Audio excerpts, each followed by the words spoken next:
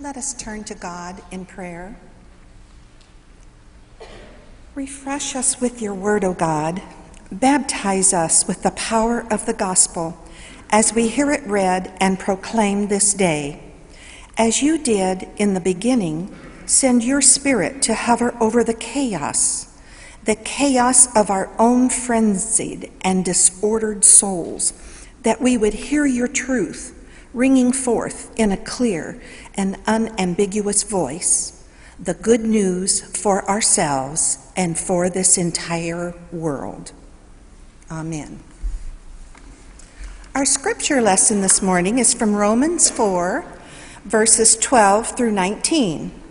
If you would like to follow along with me, please turn to page 1027 of your Pew Bible.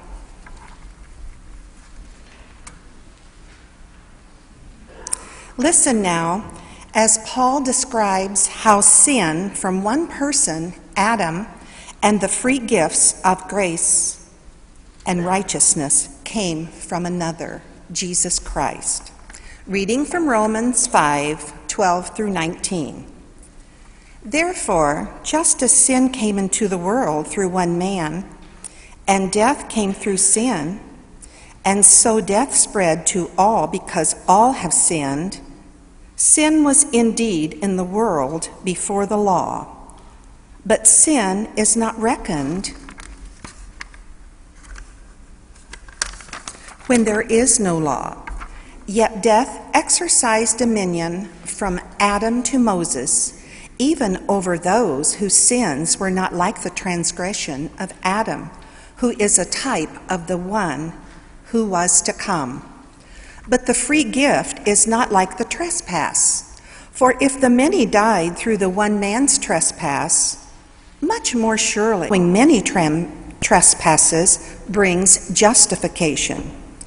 If, because of the one man's trespass, death exercised dominion through that one, much more surely will those who receive the abundance of grace and the free gift of righteousness exercise dominion in life through the one man, Jesus Christ. Therefore, just as one man's trespass led to condemnation for all, so one man's act of righteousness leads to justification and life for all. For just as by the one man's disobedience the many were made sinners, so by the one man's obedience the many will be made righteous. God always blesses the reading and hearing of Holy Scripture.